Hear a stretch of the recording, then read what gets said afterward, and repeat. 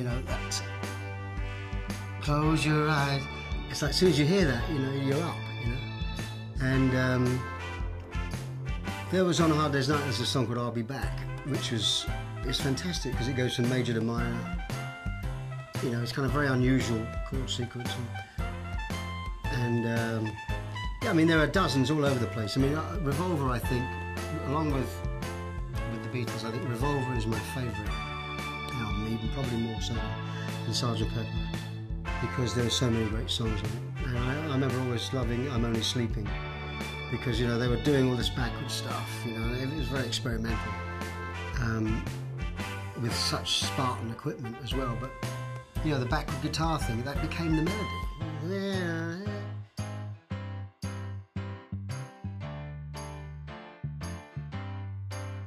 Rare and unseen, the Beatles.